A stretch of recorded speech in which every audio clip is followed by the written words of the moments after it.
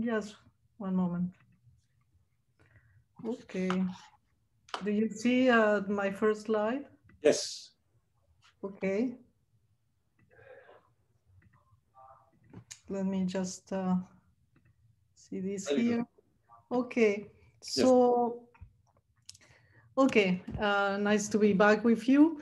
And yes, this will be more of a research talk relying on what I told you last time. But first, I wanted to acknowledge my main collaborators who did a lot of this work, my previous postdoc, Shai Pilozov, who now has a position back in Israel, and then Shixin He, who will soon be part of the faculty at Purdue University.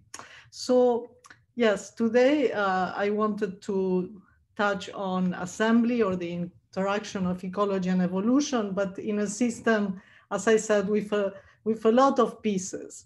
And I put here a second arrow coming back from the assembled system back to the diversity of the building blocks, which is a topic that I like to touch upon towards the end of the lecture.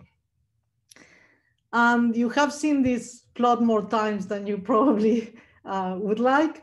I just wanted to remind you that for the purpose of the parasites, we will be talking about niche differences, differences in traits here that confer an advantage as a function of frequency, so an advantage to the rare, a disadvantage to the common. And in pathogens in general, we have the advantage, I think, relative to plant systems, because we do know which traits belong to this axis. In particular, that the traits that essentially relate to recognition by the immune system and the host gaining information, memory about the pathogen, belong here. So that the distance or the overlap between pathogens in in the traits, in the molecules that are recognized by the immune system, the antigens or epitopes, that's what matters to this difference because of cross immunity and cross protection and access to hosts.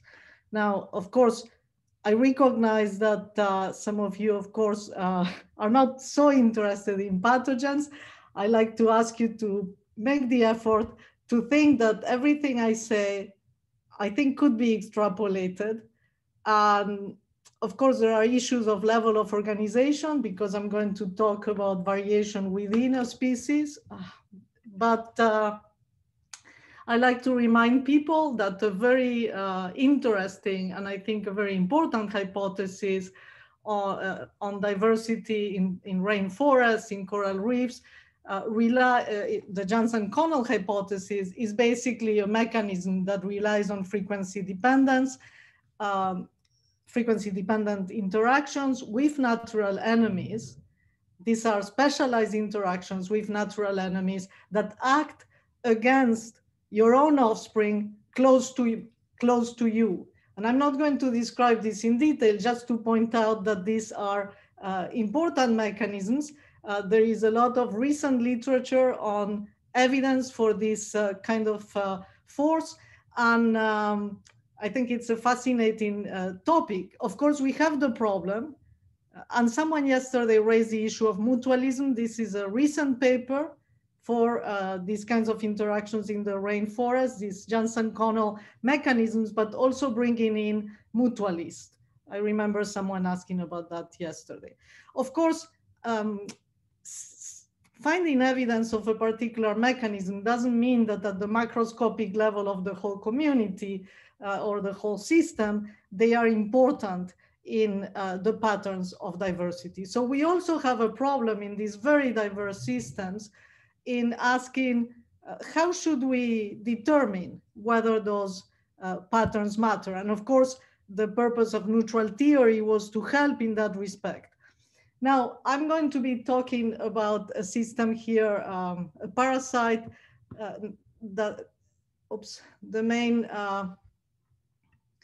parasite of malaria, and in particular about this parasite in very high transmission regions. These are the endemic regions where there is very high prevalence in fact, very high asymptomatic prevalence because people gain protection against the parasite, but continue getting infected through life. So in some places in West Africa with very high transmission, you find prevalences in, and I don't mean clinical prevalence, I mean prevalence in the population that can be 40, 60, 70% of the population carrying the parasite.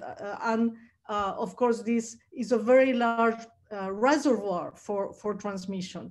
So in essence, we can think that the challenge of elimination and control in these regions is related to this very high strain diversity.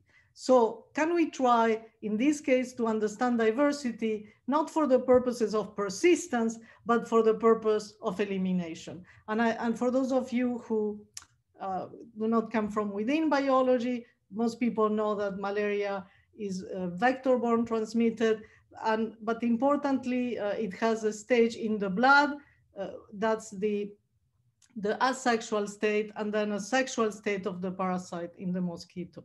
Now, this is what I like to do today. I like to show you that in this system, which is, I will show you, hyper-diverse from the perspective of antigenic variation, negative frequency-dependent selection because of competition for hosts is really acting. This is based on some theory. This is computational theory based on stochastic agent-based models and network analysis of the structure of diversity that emerges from this assembly. I like to touch a little bit on consequences of this structure for resilience to perturbations, on consequences for the existence of a threshold in diversification that I think is important because below this threshold, systems will possibly persist in a more fragile state.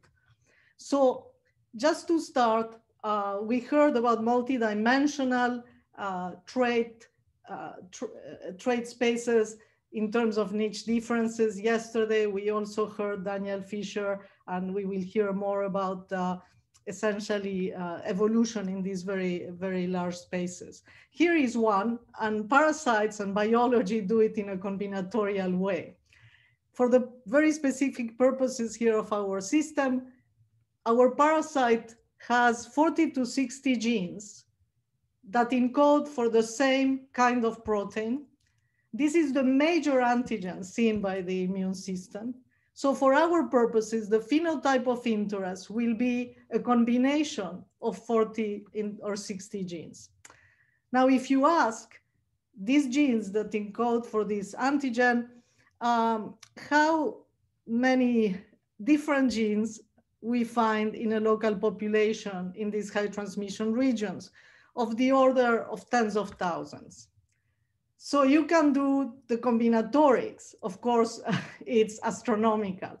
And so what the immune system sees and gains information on is this very heterogeneous population of strains. Of course, this molecule, I just will say a little bit about it. It's this molecule PFEMPA1. It's basically exported to the surface of the red blood cell because it has a function. It makes the red blood cell sticky. It helps the parasite stick to the walls of the capillaries, etc. I will not worry about function. I will just say that because it is so exposed, it's very involved in immune evasion. And so this is what the parasite does. Once it infects a red blood cell, it expresses one of these genes, then it expresses another, then it expresses another, and believe it or not, there is a certain synchrony of the whole population inside your infection. So they are showing their cards to the host in a sequential fashion. What this achieves is a longer infection than if we are showing everything at once about the phenotype. So our fitness here will be affected by duration of infection. Now, because if a host has gained memory, the parasite does not express it. So you have a shorter infection, shorter growth rate of the parasite, etc. So that's fitness. But if you, as I said, you could think of any Any other way in which the fitness is affected doesn't matter. Here, it is duration.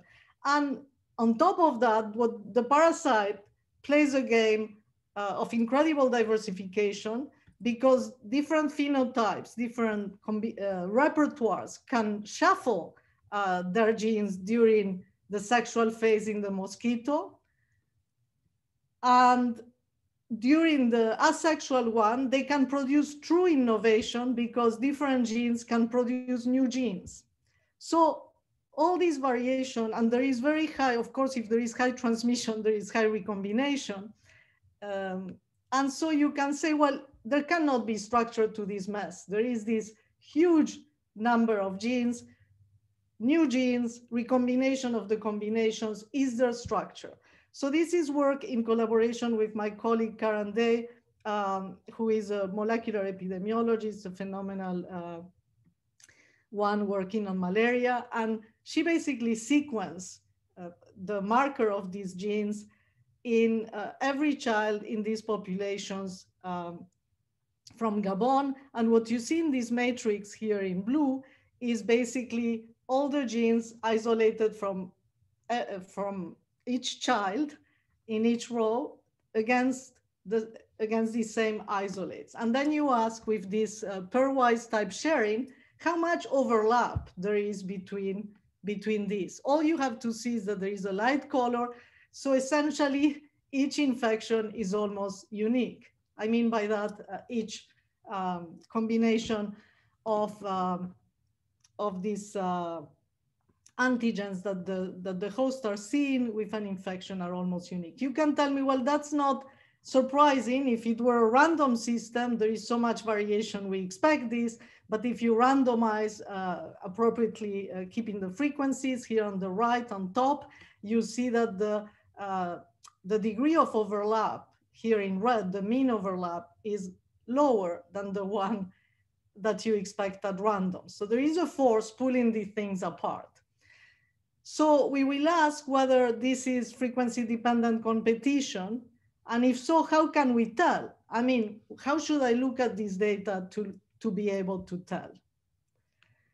Now, from my previous lecture and a bit of art, you may expect that we should look for clusters, that the emergent niches from these kinds of interactions should be clusters of similar parasites. This is not exactly what we have. So what should we expect to see? So existing strain theory, as I showed you last time, will not encompass this very, very large empirical diversity. It also does not necessarily, in some forms, allow for, at least in the versions for malaria, for true innovation. What I mean by that is a system whose pool is open to new variation. And mostly, there is no explicit comparison to neutral models. By that, I mean models that retain the demography of transmission, all the birth-death processes, the extinction, but have no specific interaction. So we built, we extended, in fact, an individual-based formulation we had from the past, in which we basically have a pool of var genes from which we get immigration into the system. Sorry, we start assembling the system. We have transmission between hosts, and each gene is composed of two variants. This is needed here because we need to be able to have recombination generating new genes, but you could do it in a different way. So what we have is a system in which each host remembers all the I'm calling, sorry, this is advancing by itself. Each host remembers the types, the genes it has been seen before. I will use the word genes, but I mean their product here, really. And if they have seen something, then the parasite cannot express it. So they have shorter infections, and essentially that parasite will transmit less. So we basically have the mitotic recombination, the meiotic recombination, We can do that in the computer. And we can also build neutral models. We build two models here on the right. We basically have a model in which transmission occurs, but there is no, essentially no specific memory. There is just complete neutrality of parasites coming in and infecting the host. The one in the middle is more interesting epidemiologically, and it's what models typically do. They say, well, your degree of protection is not a function of whom infecting you, but how many times you have been infected. So this has a protection, but again, it's a generalized protection. And we parameterize these neutral models to match the duration of infection with age, so that we are not comparing apples and oranges. What I wanted to tell you is we basically look at which properties will give away that there is a structure, and that there is a structure in which this competition for hosts is playing a role. So for this, we decided to look at networks, because with the recombination in the system, we cannot look at trees. And I think these networks are appropriate also in the microbial world with all the sort of movement of genes.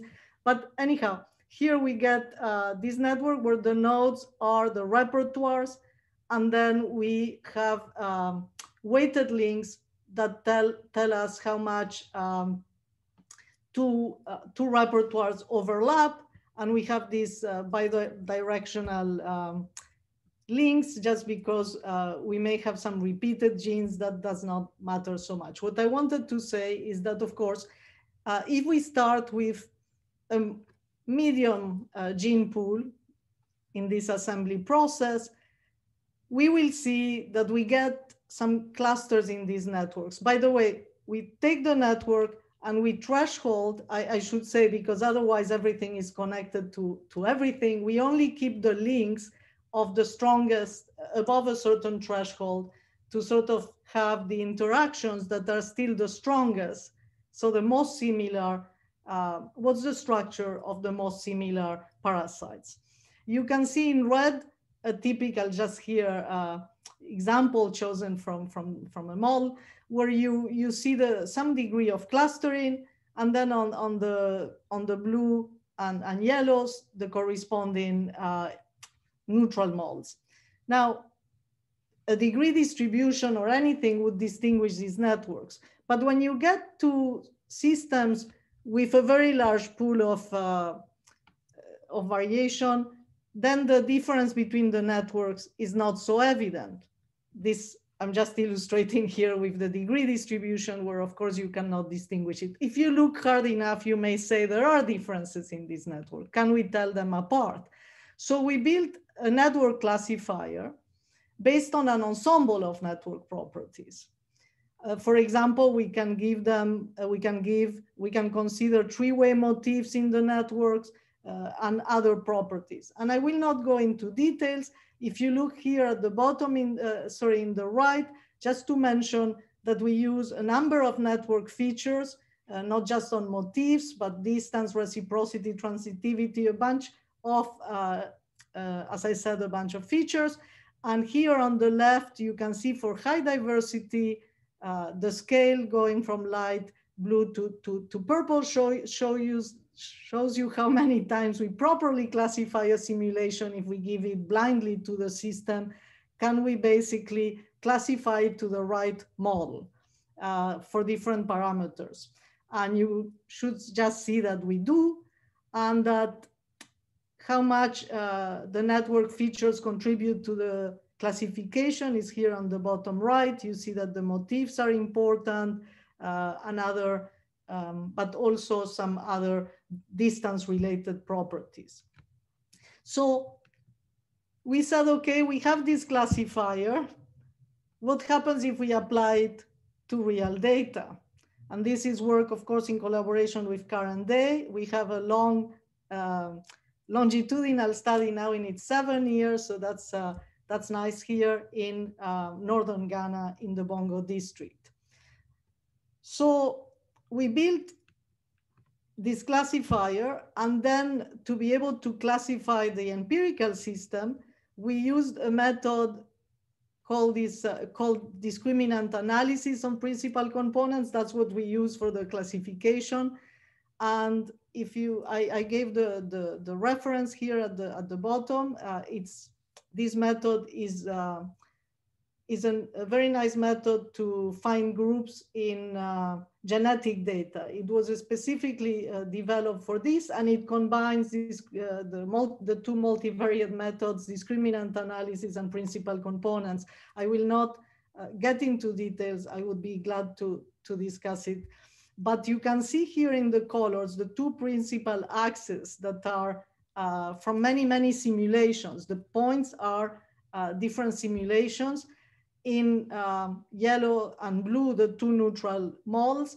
In red, all the simulations in a certain feasible parameter regime for our system, where you see the difference. And the black dot is the empirical data, which classifies with very high probability to this immune selection regime. So this is telling us the networks, in the network we observe of this similarity between repertoires seems closer to what we expect under those conditions. Now, as I mentioned, there were no clear clusters. It's not a simple cluster structure. And a way to see it is that we are looking at limiting similarity, but in this limit of a very high dimensional space, and it looks, it doesn't look cleanly like clusters. So we did look at the structure. That was the structure in a given season, in a given time. We can look at the structure over time, where each network is built for, let's say, a different season, and we can connect them. We can connect them also through similarity, the same threshold as we did before.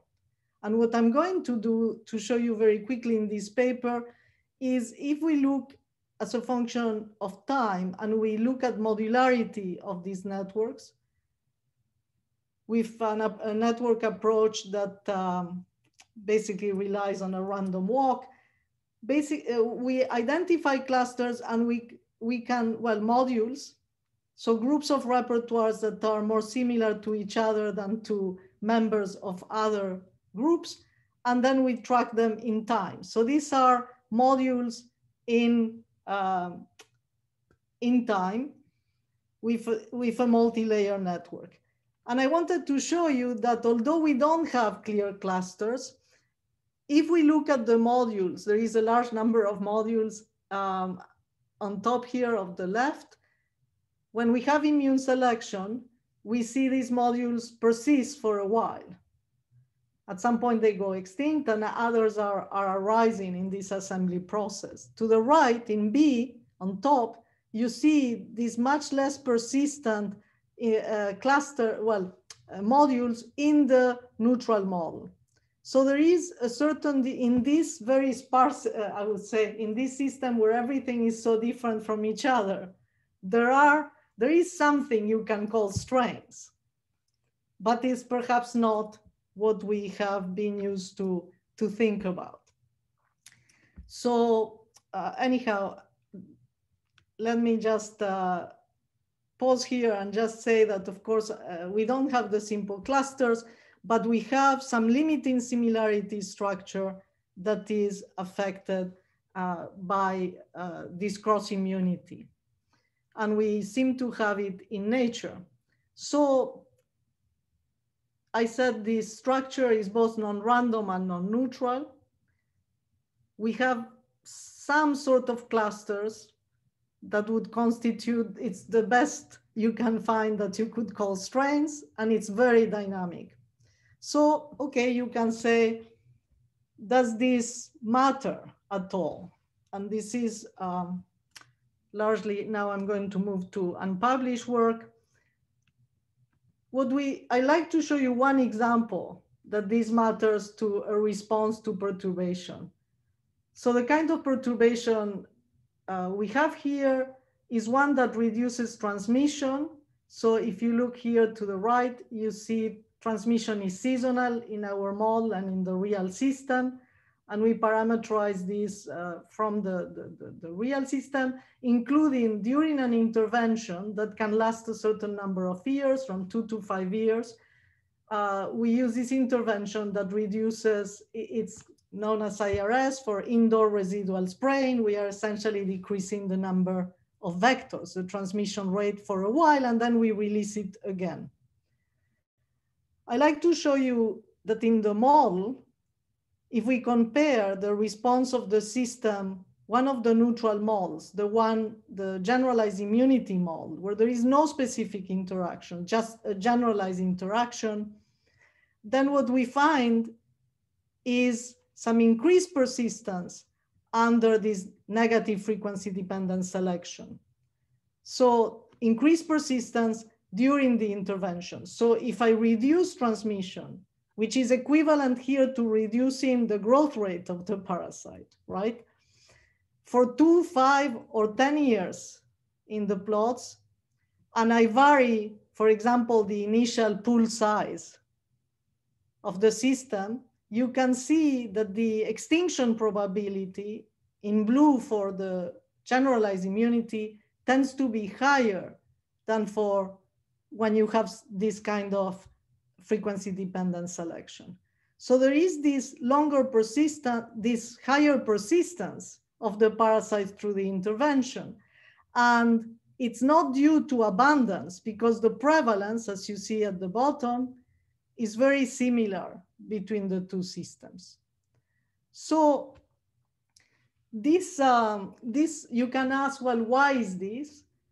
And I did, oh, sorry, perhaps I did, let's see. Well, this is, sorry, I should have added here the reference. This is a paper now in review in Frontiers in Ecology. So you, sorry, I will add that. But what I wanted to show you is that if we look at this quantity I showed you before, which is a measure of overlap, the distribution of overlap, if you look under selection here at the bottom, the distribution of overlap before intervention is in yellow, during intervention in purple, and then after intervention. And you see that there are in the population parasites with very, very little overlap because of this competition. And that is quite robust during the intervention. Of course, it changes afterwards because of the transients, but also because you have lost a lot of diversity during intervention. But this reduced overlap gives you longer duration and therefore higher fitness, which allows you to make it through the intervention. And this is not the case for generalized immunity. You cannot maintain this fraction of the population that is extremely different from each other. So in some way, this structure would, this limiting similarity would enable persistence. Now, I like to show you, and this is the part that I'm most interested in showing you at the moment. We discussed this at the end of Daniel Fisher's lecture yesterday. What about the diversification, the accumulation of innovation in this system? And this is the connection between a force, this frequency-dependent selection is acting at the level of the individuals that are our phenotypes of interest, but it's also acting at the level of the genes, right, that are part of the pool of variation. So I'm going to kind of try to show you that these things are connected. And I'm going to speculate even further and say that a system that is hyper-diverse in nature will always be built from many, many pieces, a lot of genetic variation and phenotypic variation at the lower level, what Daniel yesterday called a nanophenotype, because the same force, you cannot have one without the other. And here is the idea. There will be a threshold. I will show you that there is a threshold. This is in a paper now in review by Shishin and I, and you see that this idea of a threshold in the diversification of the genes, right? So below the threshold, a new gene comes in, but it goes extinct. So these invading genes come in, but cannot stick around a lot. Above the threshold, by the time a new gene goes out, others have come in. So you can accumulate novelty in the system. We wrote this by analogy to, perhaps not a complete analogy to with R0, we wrote it as something we call RDiv. And this is the sort of reproductive number or an innovation number for new genes. You have two components, GNU, the new rate of gene accumulation, and TNU, the time, the average time that one of these new genes stays around. In this paper, we derived an expression for GNU. I don't have time here to show the details, but it relates on the basis of population genetics on the size of the population, size of the parasite, mu, the rate of change, a mutation rate in the broad sense, here a recombination rate, and then this P invasion, which is the probability that something new invades. And that depends a lot on how many susceptibles you have. So that will be influenced by, again, this kind of selection. And then TNU, the expression for TNU, we got an approximation from some very nonlinear PDE in the supplement, but we don't have a closed form solution for TNU. So computationally, I like to show you that there is a threshold, that threshold, so when this number is smaller than 1, you cannot accumulate diversity. So here it is in the log of RDiv, so the threshold is at 0. And then what I'm plotting from my simulations in the y-axis is the percentage of new genes during a window of time. So choose a window of time and then count how many new genes have accumulated by the end of this simulation. And I should say that the points here are different simulations with very different both parameters and assumptions.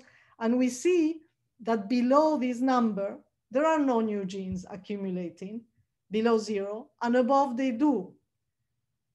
And what is interesting is that on the right, I have plotted something similar in the y-axis, but for a quantity that measures the intensity of transmission. This is the number of infected bites per unit of time in malaria. And this is interesting because this tells us that as we reduce transmission, we are going to push the system below this threshold. This threshold is well above R0 of 1. So this is a system where transmission occurs, but you have lost the ability to accumulate essentially the building blocks of diversity. And this is illustrated here. In the simulations, each color is a new gene coming into the system. I'm plotting the frequency, and this is over time in a simulation over the transients of the system. The gray color, we are accumulating all the genes that are at very low frequency. The colors are those that have higher frequency. And you can see below threshold, things are coming in, but they are not sticking. To the right, this system is very happily accumulating diversity. So you can ask, does this matter for population dynamics, for what I'm going to call epidemiology? Well, we only have some preliminary results on this. And what you see on top is just over time, a system now with an intervention where at this time 0 here, we are going to reduce transmission in a way that, for example, doesn't cross this threshold in the left or crosses this threshold. So we see before in the genes that were there, the frequency of the genes that were there before intervention, and those that now are there building up after intervention. And again, when we cross that threshold here on top in the right, you see that you cannot accumulate new genes. We did here in different colors, you see in the plot with the bars, how much we have reduced this quantity RDIV in these 4 different simulations. Only in the green one, we have crossed this threshold. And I will focus now on the center plot here at the bottom to look at what has happened to prevalence after that intervention. And you see that in all the simulations that have not crossed, we get a reduced prevalence and then the system rebounds. Very characteristic of all the efforts to intervene in these very high transmission regions. You release intervention, the system comes back. Interestingly, in this, in the green simulation, that does not happen. So in practice, there is nothing in the system at the population level that is easy to measure that will tell you have crossed this threshold.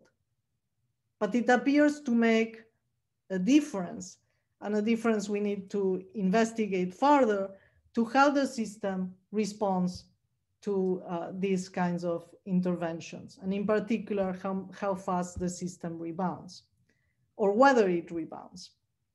So let me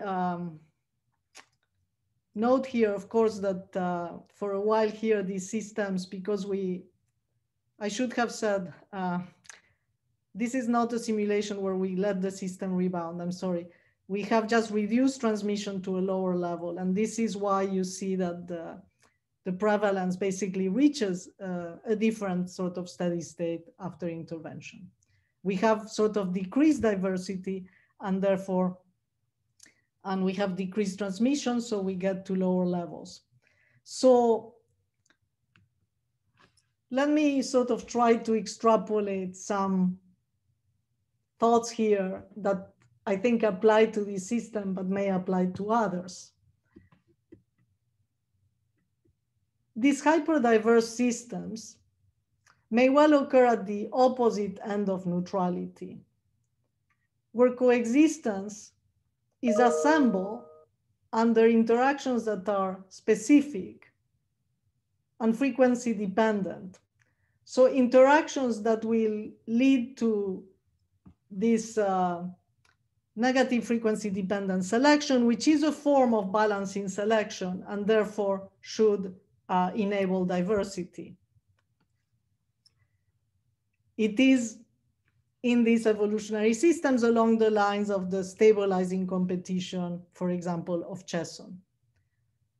I think more importantly, large phenotypic diversity in this system is built from a large pool of diversity at the lower level of organization. And this is not by chance. This is not by chance, because I just showed you that the ability of the system to accumulate diversity with this kind of critical threshold is going to also be influenced by these same interactions and selection. So this would set the stage for the existence of an unappreciated threshold that concerns the accumulation of genetic variation on which high biodiversity is built.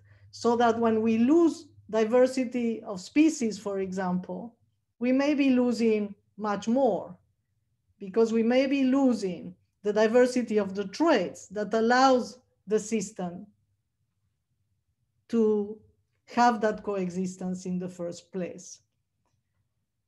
And the question that is worrisome is, how do we know that we have crossed this threshold and transition to increased fragility of the system?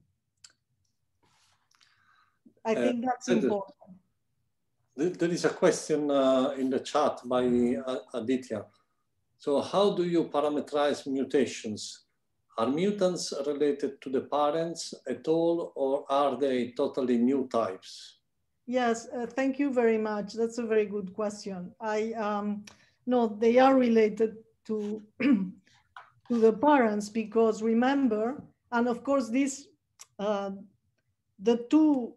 each type has two elements, so this is very hierarchical, allowed us to do recombination.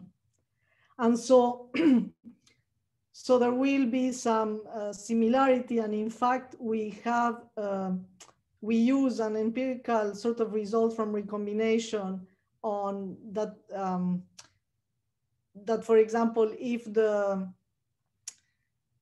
I'm trying to remember the details, but not all the recombinants are viable, right? Like something very far from the parents is not going to be very viable. So we are kind of, it's not a completely new type. And then, you can decide, you can sort of measure similarity at that level of the epitopes. We have some evidence that in this part of the gene, there are two epitopes, so two parts of the molecule that the system recognizes. There may be more, but we recombine them, and then we have some similarity to the parents as a function of that. We also have mutations, but they are not so important in this system. The details of that model are described in the paper by He and collaborators in Nature Communications, 2018. So if you like to see more details of this, that's the place to look. Okay, Aditya say thank you. Thank you. Thank you for the question. I forgot, I'm trying to give here the big picture, but, yeah,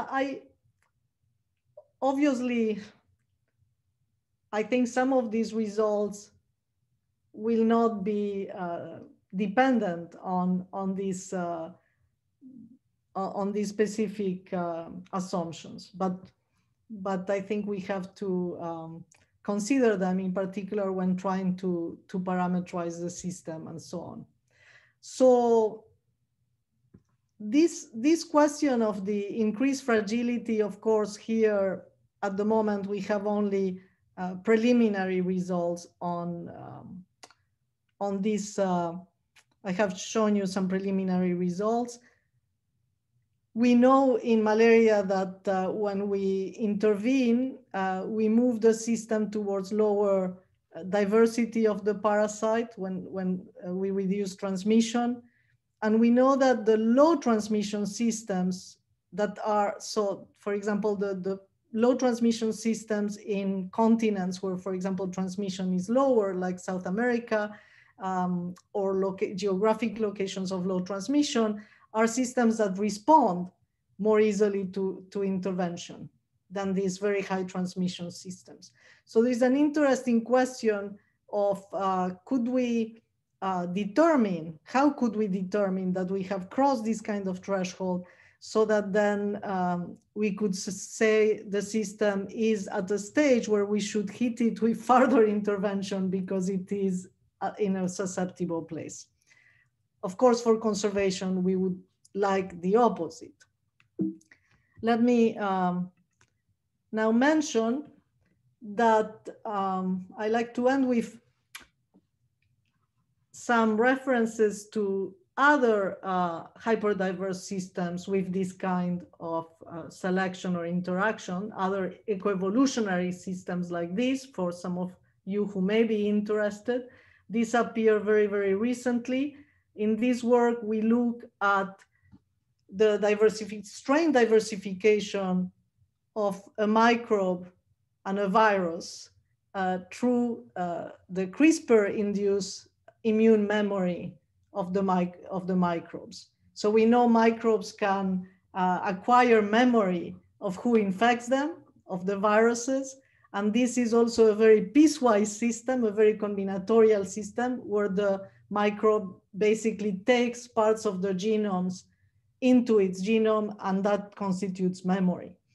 So we work here with bipartite because for microbes and viruses, we can look both at the host and at the viruses. We can look at bipartite networks. And if you are interested in this connection between the eco-evolutionary dynamics and how you see the network structure that arises, we looked at this here.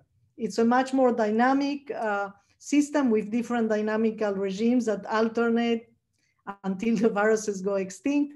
And that may be because this is much more of a predator system, a predator-prey system than the disease systems I was showing you before. Just to end, this is another paper. It's not of mine. But it's a phenomenal paper by the group of in Harvard, Mark Lipsit and colleagues, on another pathogen that is incredibly diverse, Streptococcus pneumonia.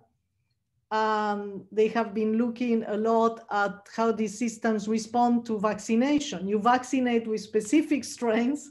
How does the system respond? Why is this paper fascinating? And I think it is because it gets to this very important question of these niche differences or this frequency dependence. How high dimensional are these spaces?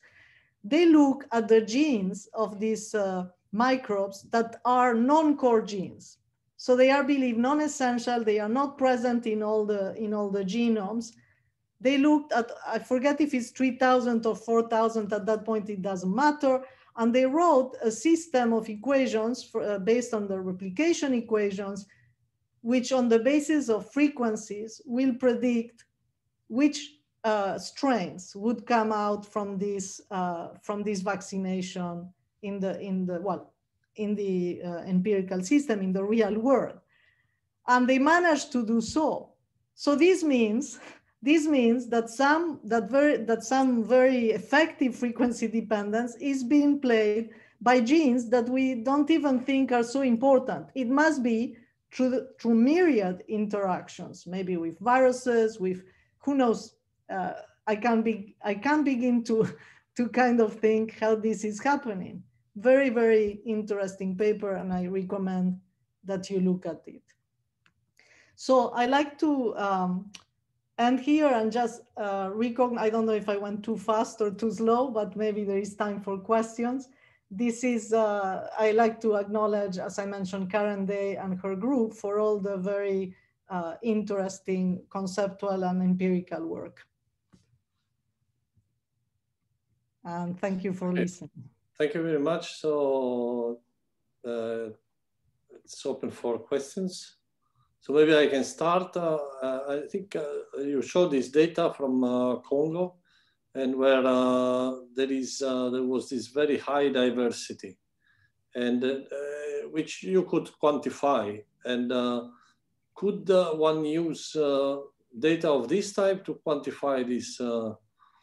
At least maybe not the threshold, but relative. I mean, how populations stand relative to each other. Yes, that is the case. By the way, I didn't put the slide here. I thought I had put the slide here.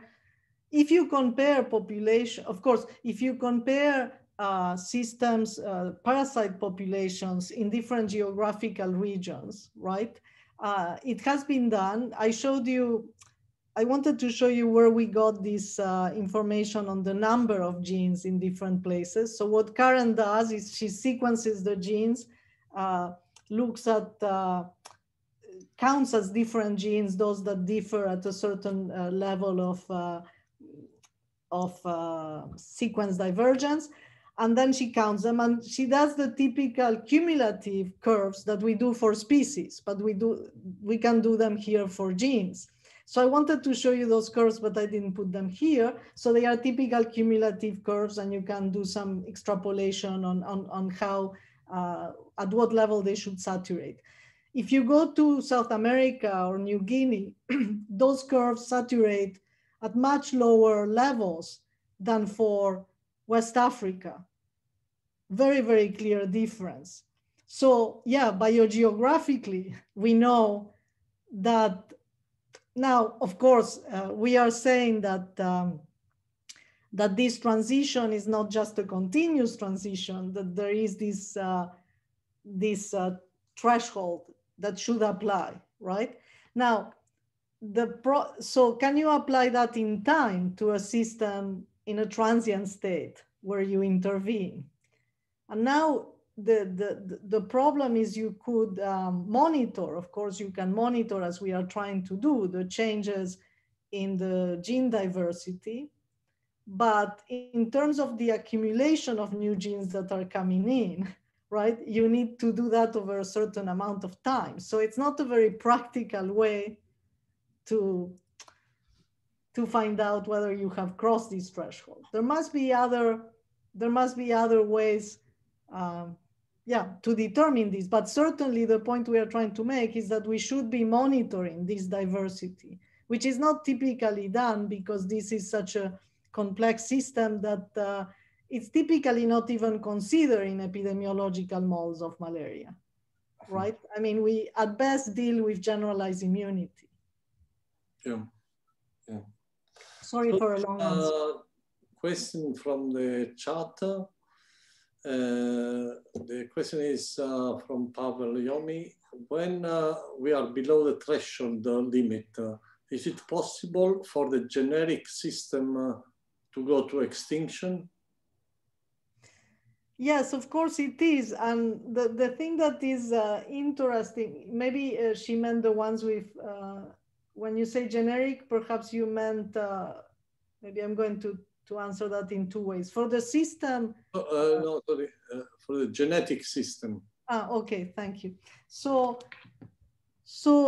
it is possible, but this is what is interesting, right? And I think this touches on some open questions at the moment, is that threshold. So that when you mention extinction, you are talking about demographic extinction, right? And to some degree, at least from some perspectives, R0 or R would be more important there, right? So that's a demographic number. And of course you can look at extinction in a stochastic way and so on. That's purely a demographic phenomena, right? Here, this system, as I said, you can cross this threshold at levels where you are transmitting still very well, right? But you are doing so with much less diversity. So it is somehow of a hidden threshold from the population dynamics, but we are saying that it should be important. We have begun to look at that. It's very early work. When I showed you that the system that has crossed it essentially stays at the lower level, right? And has a different response to the perturbation.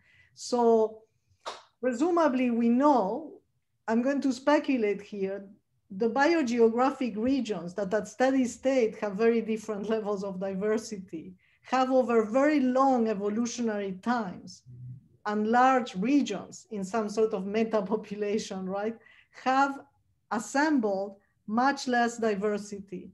So they live in, some of those may exist below this threshold, right? And we believe the ones that in West Africa that are still transmitting at very high level are on the right.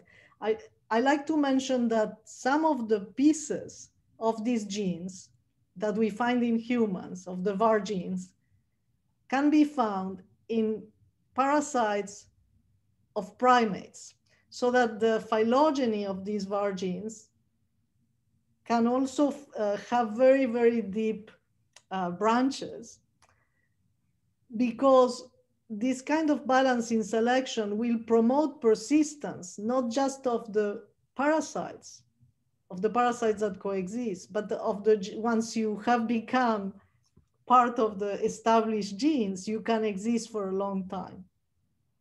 And so that's why also you can accumulate diversity. And I think that, yeah, these are all open questions. Sorry, I took long enough. Are there other questions? Thanks.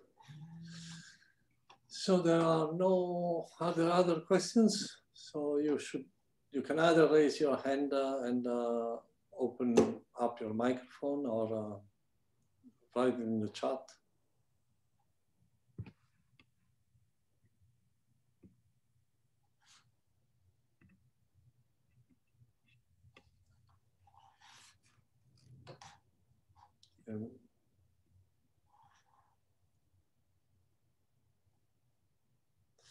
So looks like there is no other questions. So so I have a curiosity, Mercedes, if I may. So you spoke about this synchronization phenomenon that occurs inside the body, where this parasite expresses different epitopes at different times. So how does this? How is this synchronization achieved? Yeah, that's a fascinating question. By the way, there is a body of theory, but I cannot. I don't think there is a full answer. I mean, there isn't an understanding of that, right? There is a literature on that. There are different hypotheses. And the question, of course, one critical question is on which the different moles differ is whether the immune system is involved, right? So is it something just from the parasite, or is it a response to the immune system? Right. And so, of course, it's not completely perfect, but there are waves of parasitemia within the host that are dominated by some of these types, right? So we have, I must say, of course, you notice. No, it looks like this, I mean, this synchronization inside the host and the diversity, they are a key factor, right? Yes, yes, of course, the synchronization is very important, because if you showed your 50, I'm going to say 50, if you showed your 50 faces at once, right, then the immune system could react, could protect here and could shorten the infection much faster, right? And in fact, I should say, but of course, this sequential, for the theory, of course, here, because the fitness is related to duration of infection. But I showed you models in which, the other day, in which the memory affected the risk of infection given contact. So the transmissibility and not the duration. It doesn't matter, because the fitness of the parasite is the product of the two. So I strongly believe that the results I just showed you would extrapolate to other systems with different assumptions, as long as you had this competition that depends on overlap and distance. Okay, thank you very much. So I think we can